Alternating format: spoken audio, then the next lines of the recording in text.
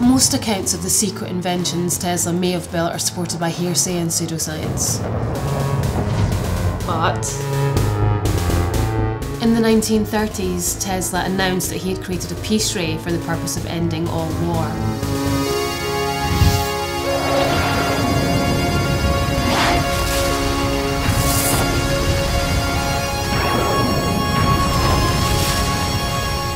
A scientist working at MIT at the time claimed to have seen plans and a working model.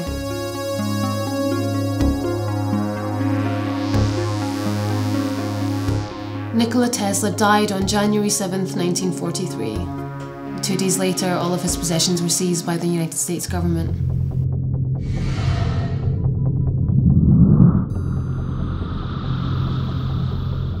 In the 1970s and 80s, the Department of Defense, CIA and FBI set about reorganizing and researching Tesla's notes and diaries, concerned that the Soviet Union was producing experiments based on his projected energy research.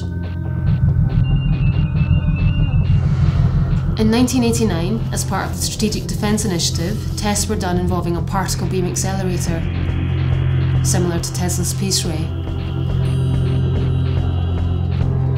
You will help me build my satellite death rays.